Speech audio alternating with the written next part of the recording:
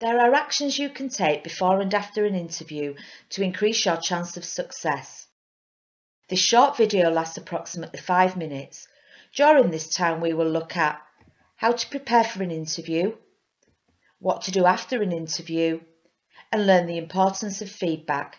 So sit back, relax, and enjoy our short video. It's important that you take time to prepare before an interview, so here are some tips to help you begin. Ring the employer to let them know you will be attending. This is a good time to ask what type of interview it will be. Try to find out as much as you can about the company, what they do, who their competition is, and it's a good idea to read the company's mission statement and core values so that you get a good feel for what the company is really like. Read the job description again. Make sure you understand what the job involves and how you can match your strengths and skills to the role. You need to be able to give examples of these in your interview. Collect all the information you've been asked to bring, which may include ID documents, references, a CV, or a copy of your application form. Put everything together neatly in a folder. Decide what you're going to wear. This will make the employer aware that you are taking the interview seriously and are keen to make a good first impression. Get your clothes ready the day before and make sure they're clean and not creased.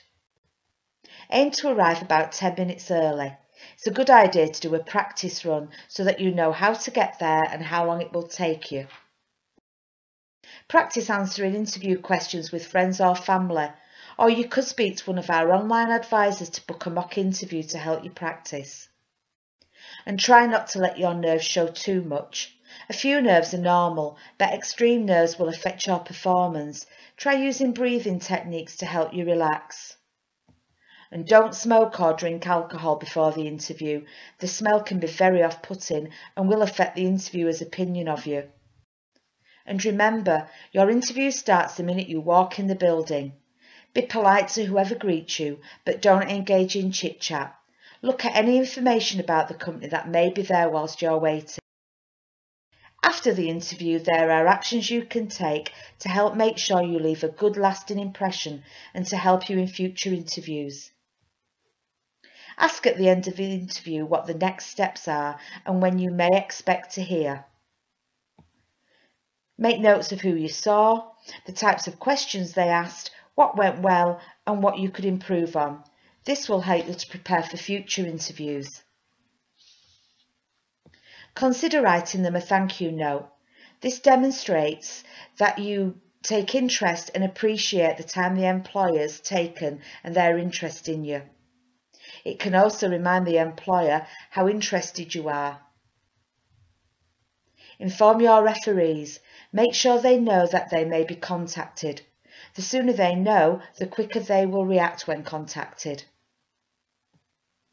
If you're unsuccessful and don't get the job, it's important that you get feedback.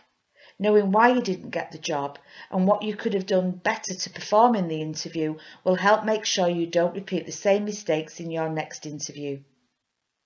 And finally, don't stop looking for work. Even if you feel confident that you're going to get a job offer from this interview, continue looking at other opportunities.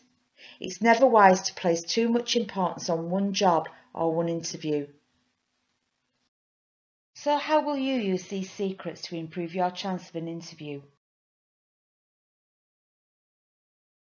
We've reached the end of our short video. Together, we have learned that by researching and speaking to the employer, you may find out what type of interview you will be attending. And by planning and organising yourself the day before the interview, you will increase your confidence levels and feel more ready to attend. Don't forget to ask for help to prepare interview responses. Practicing what you will say will increase your overall feeling of interview confidence. And always remember, each interview you attend is one step closer to your next job. Learn as much as you can from each interview so you can find out what you do well and what could be improved on for the next time. Don't forget to complete the worksheet for this video and the other videos and worksheets in the series. Thank you for watching today, and goodbye.